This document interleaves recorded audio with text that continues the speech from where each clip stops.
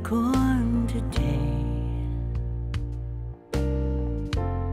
I watch the fireflies light up the Milky Way, and all the prayers that go unanswered seem to find a place to stay, and still we pray.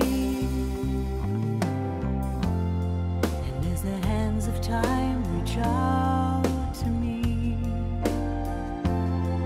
there is no other place we're going to be, even though it's very ordinary in a special way. Now I can see forever and a day.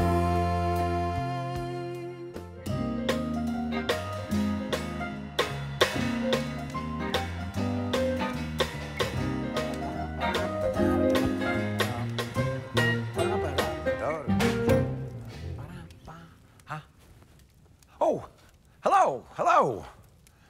I'm sorry, I didn't hear you come in. I'm Mort, the innkeeper. Hold it. Yes, yes, right on time. Come, make yourselves comfortable, please. This motley crew over here is our house band. Now that... Yes, Christmas, okay.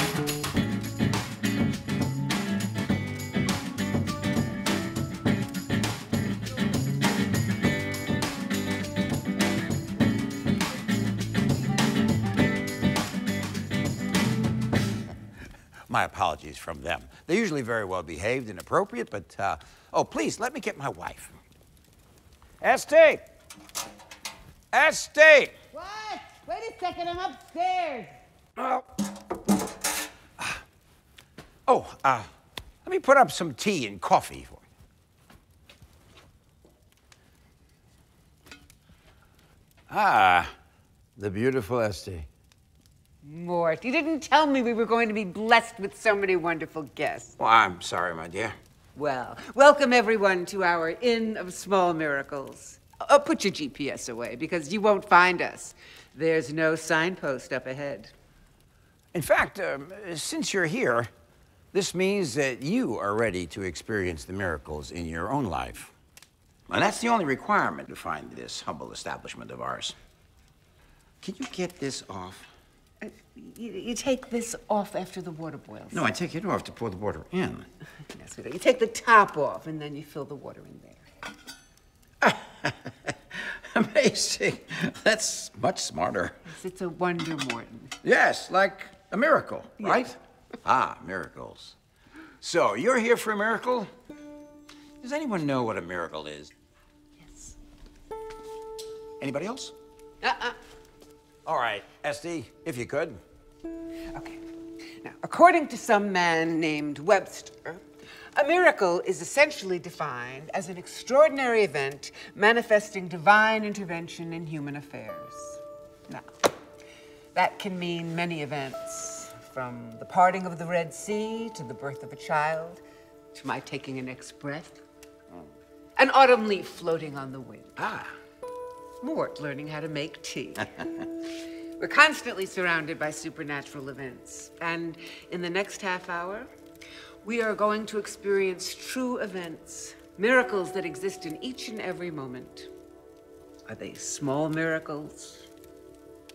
Who can differentiate between a big miracle and a small miracle? Beautiful. We're just calling these stories small miracles to help us all remember that help is available to us all 24/7. And we hope these stories open us to the help that we all need sometimes in our lives. Ken and Rhonda Gill got married when they were quite young. Ken was a 6'3" gentleman. And a couple of years into their marriage, Rhonda and Ken were blessed with a baby girl, Desiree. From the beginning, Desiree was the apple of Ken's eye. As Desiree grew, Ken would take his daughter everywhere. Hiking, dune buggy riding, fishing for bass and salmon on the Feather River, Rhonda would lovingly say, she is definitely Daddy's little girl. Nobody expected it when Ken got very ill and was suddenly taken from this life. Especially Desiree. I mean, how could she possibly have fathomed such a thing? Her superhero, her beloved daddy, gone.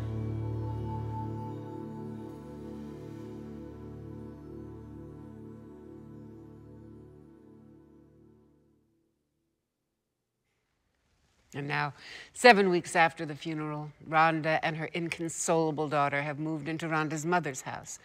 Rhonda desperately hoping that she and Grandma Trish can help fill the enormous void in her life.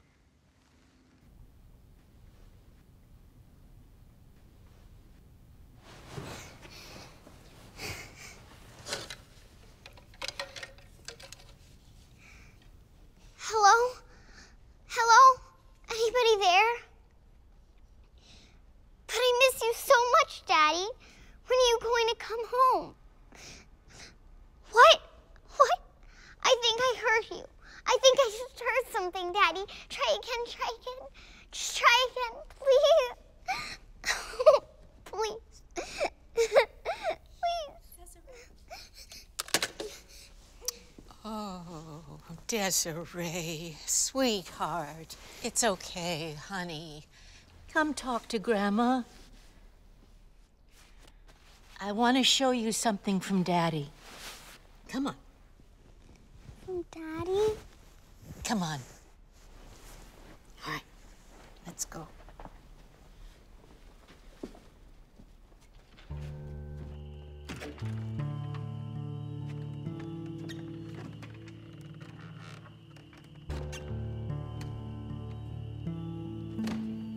You see the Big Dipper right there? Uh-huh. I see it right there. Now, look at the first star on the handle. See where it starts? Mm-hmm. Now, count 3 stars over to the left. 1, 2, 3.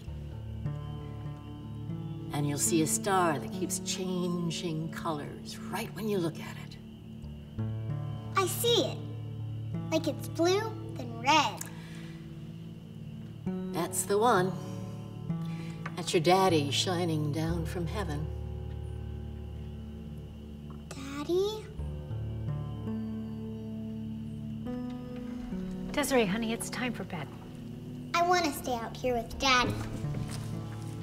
But sweetheart, it's late. No! I want to stay out here with Daddy! Maybe Mommy and I can tuck you in on the swing here, and you can cuddle up right out here. I want to! I want to! It's mild enough.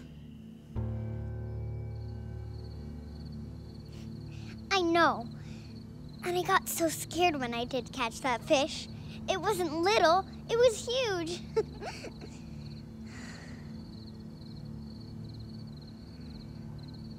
Oh, Daddy. Can you please come back here? Please?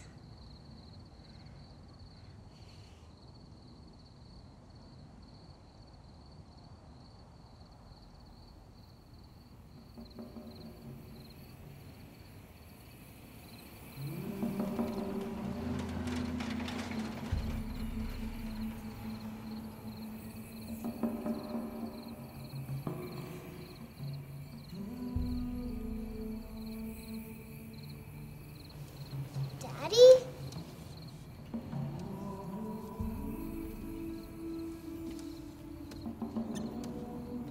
Daddy! Daddy! Daddy! Daddy! Daddy! Daddy! It's okay. Daddy! What?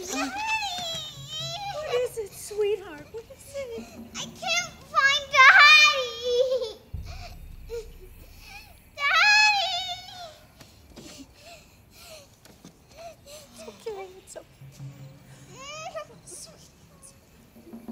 It's okay. Daddy! Sweetheart. Please stop. We'll be back.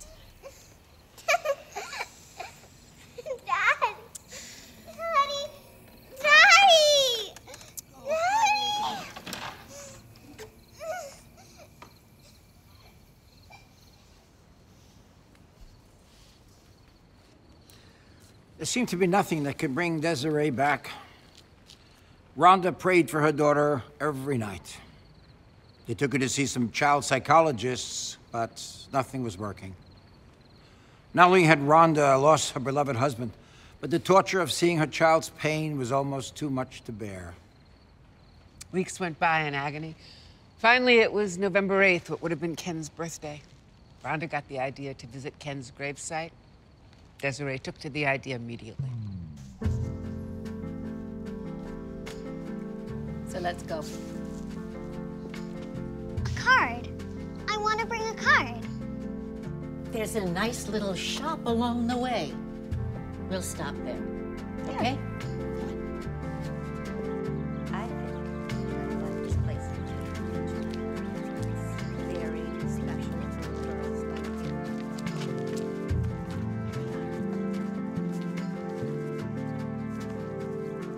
All right, now this is the place I was telling you about. Let's see what we can find, all right? Hello, how are you? Hello. Oh, look, sweetie, here. Let's see if we can't find a nice card for Daddy. Oh, these are good. That one's pretty. Yeah? You like that one? Ah, that's a good one. What is it, sweetheart? I have no way to send anything to him.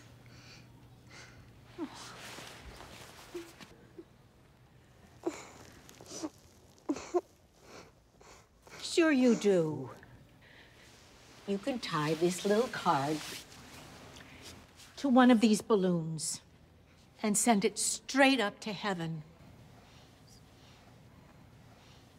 Yes!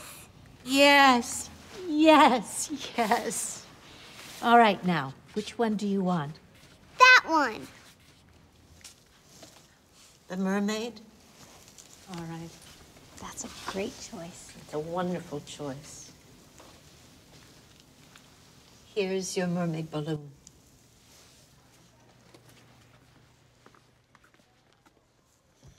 So, sweetie, what do you want to say? Okay. So please tell him happy birthday. I love you and miss you. I hope you get this. You can write me on my birthday in January.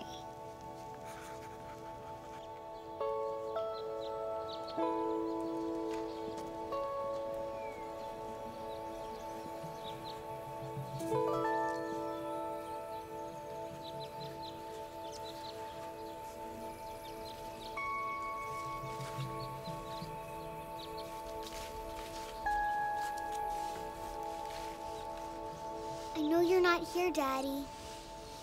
But it's still made for you.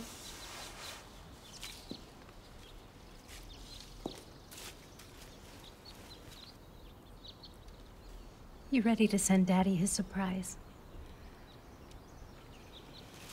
Let's go over here in the clearing.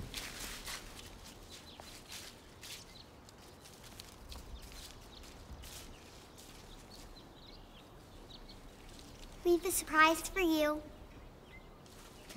Shall we send it off?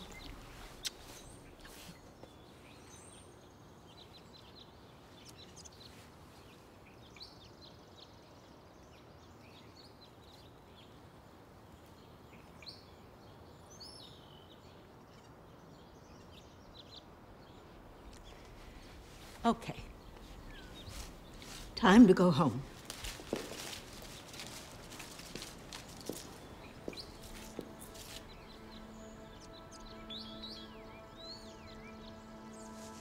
Did you see that? I saw Daddy reach down and take it. Now I know he's going to write me back.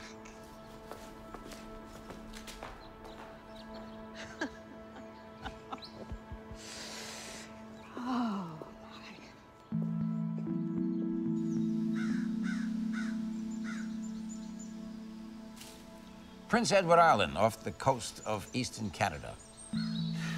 Forest Ranger Wade McKinnon, from the small town of Mermaid, instead of its usual spot in the estuary, decides to go duck hunting on Mermaid Lake. Garbage. People just don't care.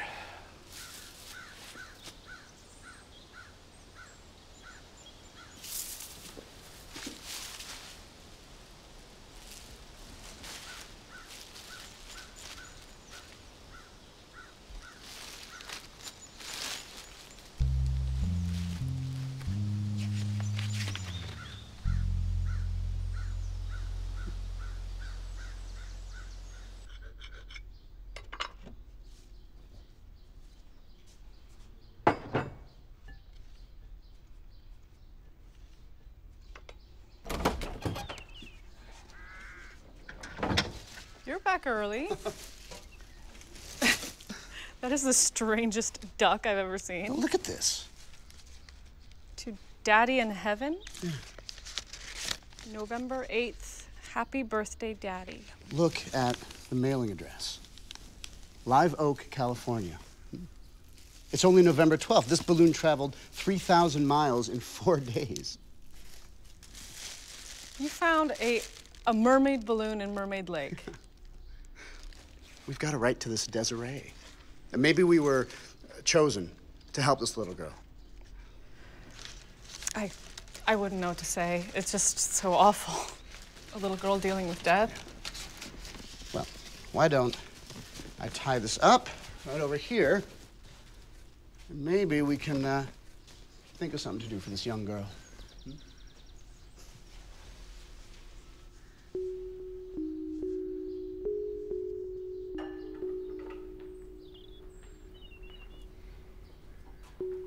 Wade let the matter rest, but Donna couldn't stop thinking about it. She even tried stuffing the balloon in a closet so it wouldn't remind her, but... Yet, as the weeks went by, Donna found herself thinking more and more about the balloon, how it had flown over the Rocky Mountains and the Great Lakes. A few more miles, it would have landed in the ocean. Instead, it had stopped right there, in Mermaid, on Prince Edward Island, all the way in Canada.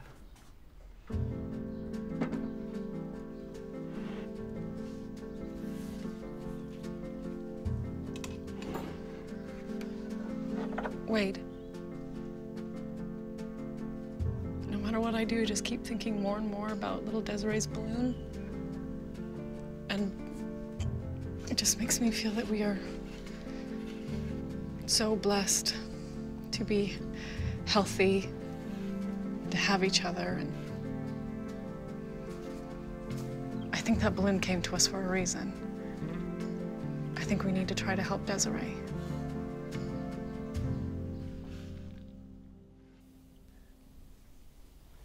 And you know tomorrow's my birthday, Daddy.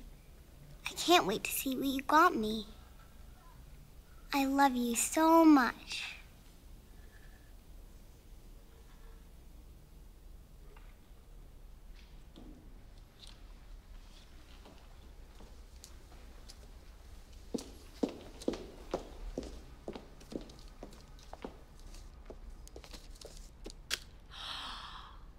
And who is this gorgeous young lady? Happy birthday! Which one of these is from Daddy? Oh, we're not opening presents yet. Come look at your cake. It's a mermaid cake. Yes! Who could that be?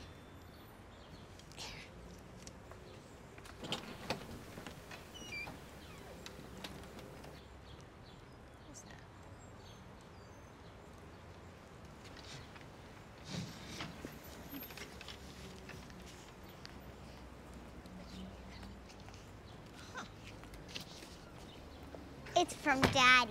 Let me see that.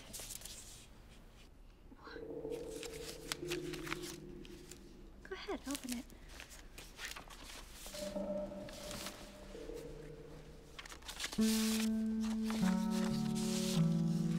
Happy birthday to a very special girl.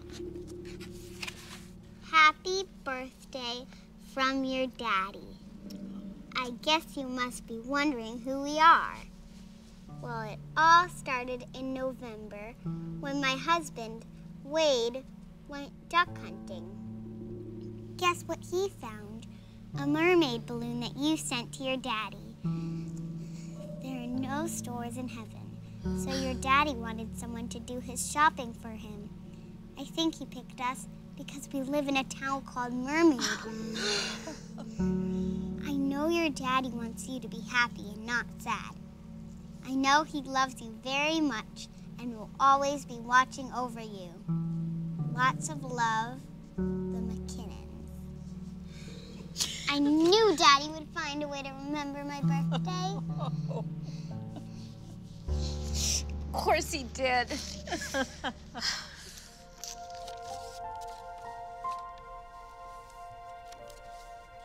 The Little Mermaid. This is a different version than the one your daddy used to read to you. Yeah, sweetie, this is the original version where the Little Mermaid dies because a wicked witch takes her tail, but then 3 angels bring her up to heaven. Of course she goes to heaven. That's why Daddy sent me this book, because the mermaid goes to heaven just like him.